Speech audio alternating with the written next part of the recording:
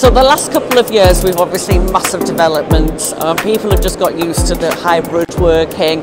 I don't know about you guys, but from my perspective, 2 years ago we never did video calls, it was just all audio calls. Now every call that we do is actually a video call as well.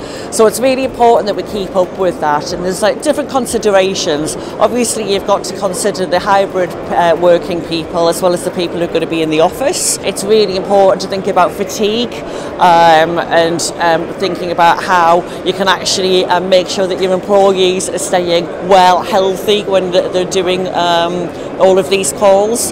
And then just continue to keep abreast of the latest technology as well. It's just developing so quickly. The investment just needs to be there, and actually you're speculating to accumulate. In the longer term, yes, you're paying out for the investment, but it's actually going to make life easier for you, your colleagues, your employees and your customers. Everything that we do, we've got to make sure it does work with other kit as well.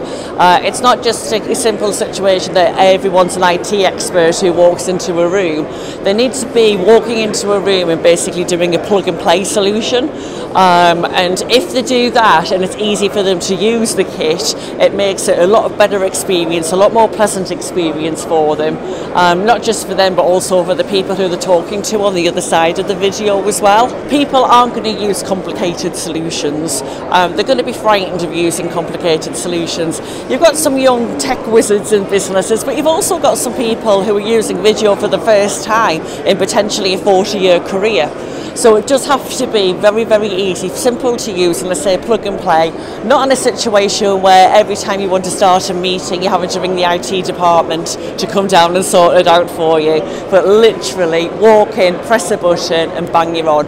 You also need to make sure that whichever tools you're using, so whether you're using Microsoft, Google, whichever one, that's actually set up and ready as well.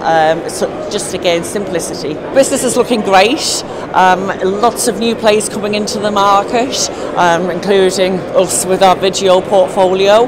But globally, I just think that we're all doing in our industry such a good job at actually educating the end users into what they need to be doing, where they need to be investing, how to work, how to collaborate, and that's across the industry altogether. So really good collaboration from the industry themselves in actually getting the customers to understand what is important and to continue with that technology investment.